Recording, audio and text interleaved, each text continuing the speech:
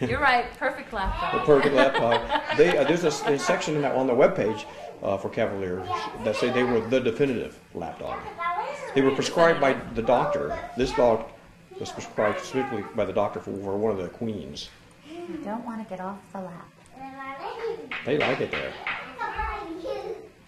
They take their job seriously. Most dogs were bred to do something specific, like pull wagons, dig up rats. These dogs were bred to be lap dogs, and they take their job very seriously, is what the website says. You're doing that swell jobs, but yeah. Spot is Ralf, just pooped out right here. Well, how thin are televisions these days? What? No, act natural. Yeah, what was the question? Yeah. How thin can you get they have flat screen televisions now? Oh. How in depth? How would you want to I think they're just barely thicker than like a frame of a. The whole thing? Yeah. Good. Yeah. And all the guts and everything is.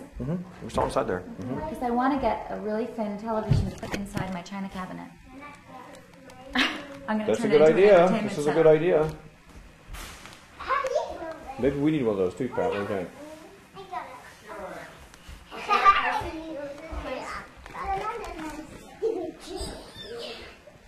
Don't hit your head again, Teddy.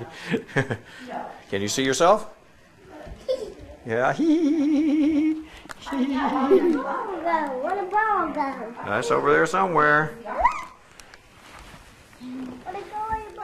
Oh, there it is. I got it. It's commercials. This is what you do here. Hey, that's a balloon. That's a balloon. Where'd you get that thing? I made it. Oh, okay. That's a balloon.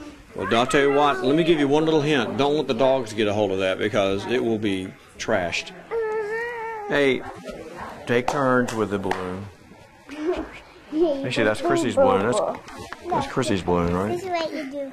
You put the balloon. Teddy's trying to blow it up. Look at that. That's cool, Teddy. I do it too. It's got salt in it.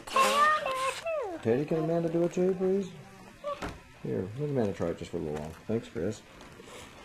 I don't think you can blow it up because you know why? Because there's already a knot in it. You can't blow it up when there's a knot in it, right? I know, and it already has salt. Yeah, it's got some. That's salt in there? Salt and Holy mackerel. Did you know that salt used to be as valuable as oil is today? Maybe even more.